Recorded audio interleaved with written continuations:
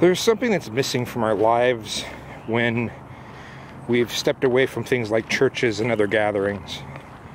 There's a void. And that void is not going to be replaced with social media. And that void exists regardless of if someone was raised to be religious or not.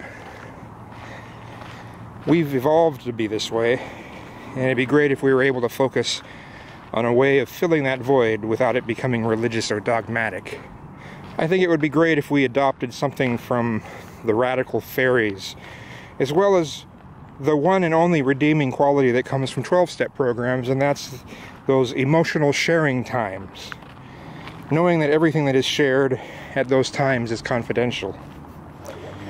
One at a time, people share their feelings.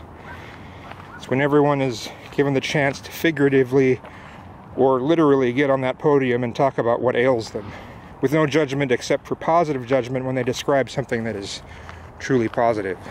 But in these places of sharing, like in the radical fairies, it'd be the heart circles.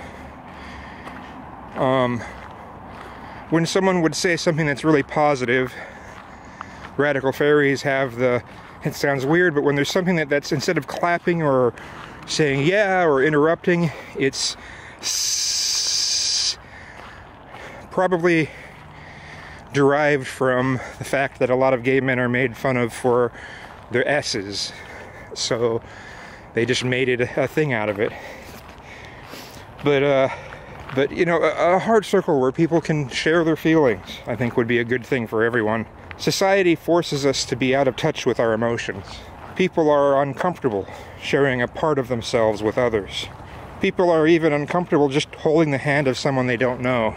So when there are the larger groups and they're sitting in a circle, or you're setting it up to be in a circle, you know, before you all sit down, you could all join hands and signify that we're all here together.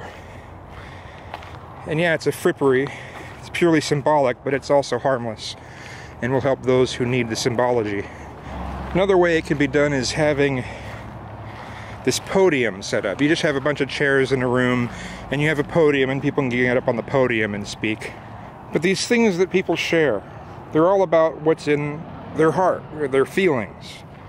And knowing that people are sharing things that they would normally be uncomfortable sharing. You know, so many people sharing things like that, it allows everyone to do the same, because they might have been initially uncomfortable as well. The more that people open up, the more they and everyone else realize how much we really are the same. We simply have different histories. This kind of gathering is a beautiful tool that I have seen do wonders for people. It's the one thing I really miss out of being in the radical fairies. Unfortunately, a lot of the extreme sides of feminism have taken over a lot of the radical fairies, and people can't just have a good time anymore. There's a bunch of rules and dogma and politics attached now. As I said before, I think the radical fairy name Heart Circle is a great phrase for this sort of sharing experience, regardless of where it came from. I think we could all use this sort of thing. To some degree, I use YouTube to do this same sort of thing. It's very therapeutic.